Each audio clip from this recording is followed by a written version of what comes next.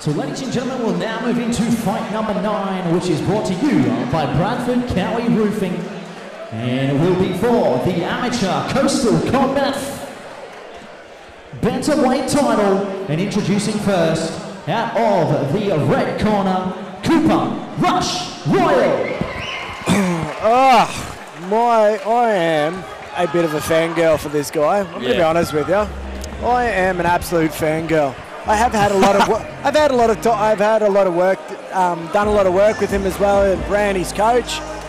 But I mean, this kid has the X factor. I'm going to say it. I'm going to say it now. This kid is great. Yeah, he is the much anticipated bantamweight return for Coopar Rush Royal. He is the current flyweight champion for the promotion here at Coastal Combat. And look, gents, as far as striking goes, I don't know if there's an amateur fighter in the entire country that is as skilled as Coopar Royal on their feet. I'd actually probably go to say professional as well. I'm going to say that, like, his diversity in his striking, his composure. I mean, the kid's had 4 fights, and he's got the composure of a professional with at least 3 or 4 times that amount. But one of the big misgivings that I do have for him, as we've said in the past, Daniel, is his ability to wrestle and grapple. And his one loss came towards a very good grappler. He was able to shut down Cooper's striking. It wasn't a pretty fight. It wasn't a flashy fight, but Luke did an exceptional job at shutting down Cooper's strengths. Yeah, look, I think that's right, Anton. Luke Davis really wrote the blueprint on how to beat Coopar Royal, and it is to try and take that space away from him. You don't want to stand in open space for too long with Rush Royal, because you will quickly be looking up at the lights in most circumstances there. So Bradford, your thoughts on this one? Of course, the sponsor as well, Bradford Cowie Roofing. Big shouts there, champ. That's right. Yeah, look, Coopar Royal fighting out of Fitzroy Martial Arts, Rockhampton, under Coach Brant Cole. But like, first time I saw Cooper, his striking was just phenomenal. Just really enjoyable to watch.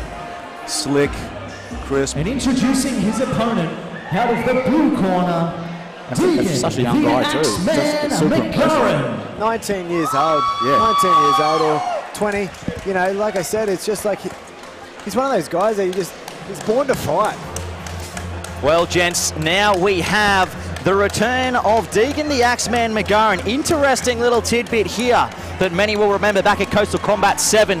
Deegon was actually scheduled to compete for this very vacant bantamweight title.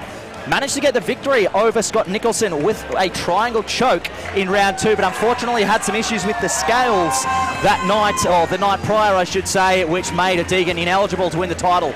Made weight with ease here on his second attempt at bantamweight, and the team at Rhino MMA, all headed up by Chubbs O'Connor behind him. He's confident that he has the style to take some of the hype out of Coopar Rush Royal. And I mean, Deegon's got a bit more experience. So hopefully he can be able to keep his composure, weather that striking storm, set himself up to obviously take him down, use his grappling to get the advantage in this fight. Deegon also does a bit of coaching for Rhino MMA in Rockhampton, so this is a bit of a local derby, and we're going to see who is going to go home with the bragging rights. Yeah, I think their gyms are actually not that far apart from each other either. So the king of Rockhampton on the line here as well, boys. Not just the king of the Sunshine Coast. Well, I'll tell you what, it would sure be something if one of these boys could get a finish here tonight as Deegon enters the cage. First time Coastal Combat might have a champ's champ, double champ. Or Deegon standing in his way to claim his first one. So ladies and gentlemen, fight number 9 this evening is brought to you by Bradford Cowie Roofing, and it will be for the amateur Coastal Combat Bantamweight title, contested over 5 3-minute rounds. And introducing first, fighting out of the red corner, he weighed in at 61.1 kilos and trains at a Fitzroy Martial Arts, holding an amateur record of 3 wins for 2 defeats. He is the reigning Coastal Combat Flyweight Champion, Coopar Rush Royal!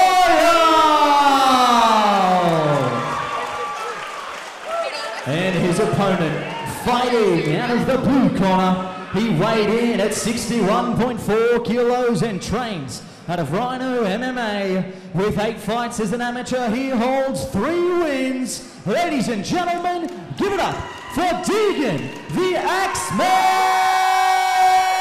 McGurren.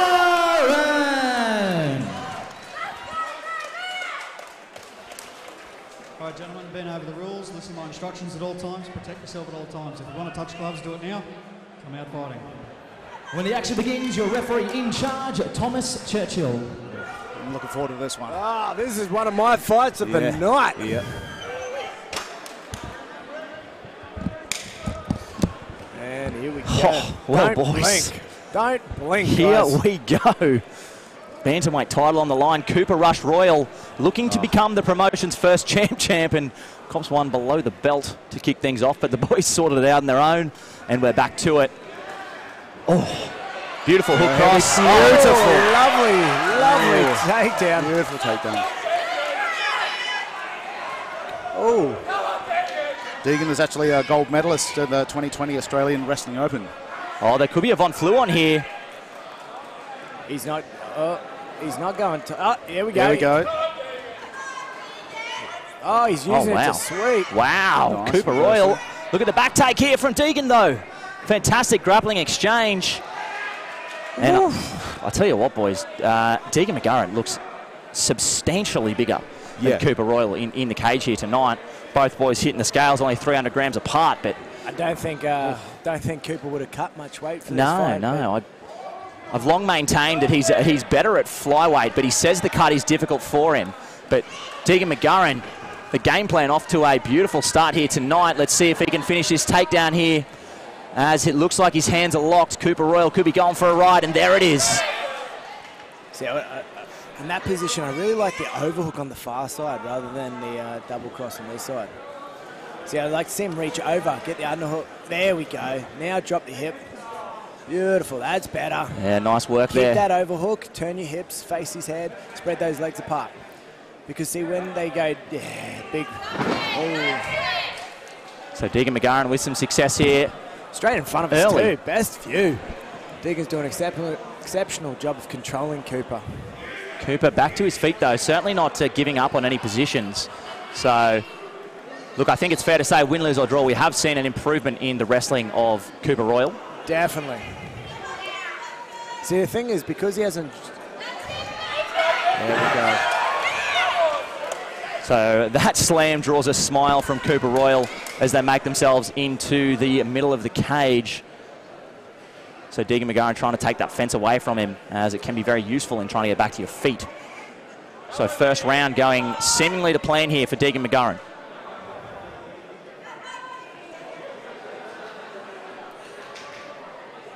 So Coopar looking to do his best to limit the damage here from bottom side control. Deegon with that crossface and underhook on the far side. So technically very nice stuff here from the Axeman. I just don't know how long we got left in the round. Because, I mean, Deegon's doing a great job controlling him. Cooper's... there we go. 10 seconds, Anton. 10 seconds, thank you. Right on cue there for Mr. Anton Zafir.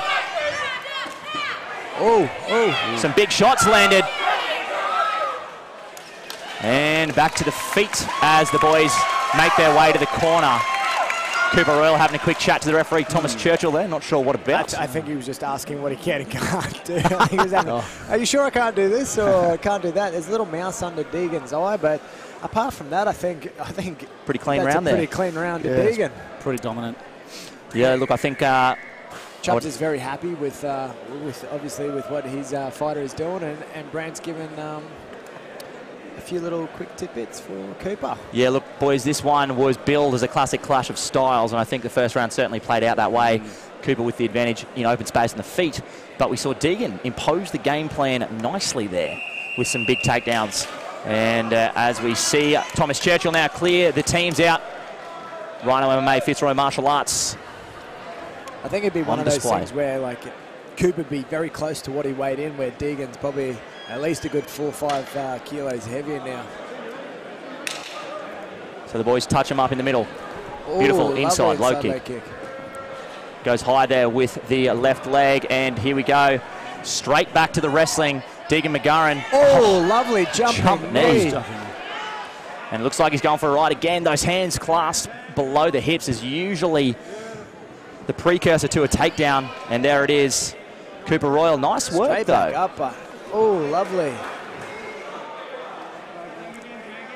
He really needs to get the underhooks. He can't play with those overhooks and think he's going to be able to muscle him up. Yeah, Deegon again locking those hands below the hips of Coopar Royal. But I have to admit, Coopar is doing a very good job at controlling the takedown, so he doesn't end up in a very bad position. Yeah, it's interesting, isn't it? There's sort of two layers to takedown defense in that aspect. You know, there's the obviously stopping the initial takedown, but also the ability to pop back to your feet. And while Coopar perhaps having some issues stopping the takedown initially, his ability to get back to his feet has been certainly on display here tonight. As he looks for a guillotine, perhaps it's going to be difficult to finish from here, though. Yeah. As you can see, he's actually using that inside foot like the Thais do to actually help prevent the takedown, which separates the hips of the takedown, which makes it a lot harder. And then keeping pressure on the head to allow him to pop back up. Yeah. Again, looking for that guillotine, and he's going to jump for it. Look, it's going to be pretty tough to finish here. Geez, wouldn't that be something if we could see Coopar finish Deegon by submission? He looks tight. Yeah. Oh, he pops his head out. Beautiful work. Beautiful work there from Deegon McGurren, defending that submission attempt from Coopar, but that's the danger of diving for guillotines, isn't it? You end up on your back, but only momentarily. Coopar back to the feet. The other problem with that is that you become very fatigued. Oh, nice. Turns himself around. I just see Deegon just slow things down a bit. He looks like he's rushing everything a little bit. He's not securing the takedowns. Just trying to rush things too much, trying to jump on the back. It really just needs to set things up. Both these boys seemingly in phenomenal shape here tonight. 5 rounds if needed to decide our new bantamweight champion here in the amateur ranks. Nice little cheeky knee there from Coopar. A quick little chat with Chubbs, his opposing corner. I think Chubbs thought that might have gone below the belt. Coopar said nope, he was fine. Oh, big knee, big punch. Get those hands up. And there we go. Back into open space. Cooper's got to make this count. Oh, big left hook. Flying knee. He's hurt. Coopar Royal looking to become the second champ in the promotion's history. And that is it. Coopar Rush Royal. He is the new bantamweight champion. And he's proud as the champ. The champ is here. Well, champ is here. Wow. Oh. He dealt with the adversity early with the grappling, came back, and as soon as he found himself in open space, landed that left hook, which led to the eventual finish. Fantastic stuff from Coopar Royal, and an emotional moment shared there with his coach, Brent Kogel. The first champ in Coastal Combat history. We are witnessing history being made here, ladies and gentlemen. Oh, my goodness. What a showing from both boys.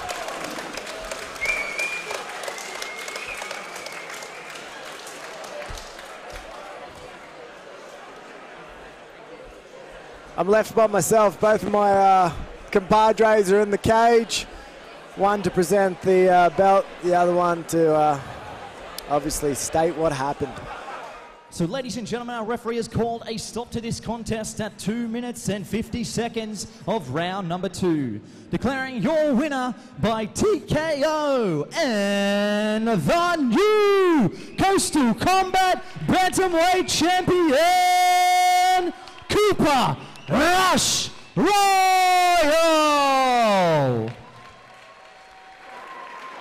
Champ in Coastal Combat, flyweight and featherweight.